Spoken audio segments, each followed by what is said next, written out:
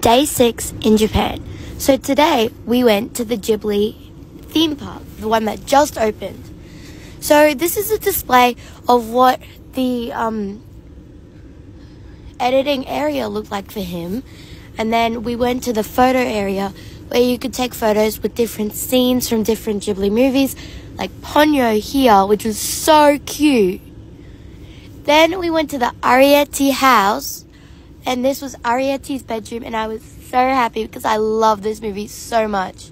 And this was the Ofuro, and over here was where they climb up to the real house, and I was fangirling so much because I love this movie so much.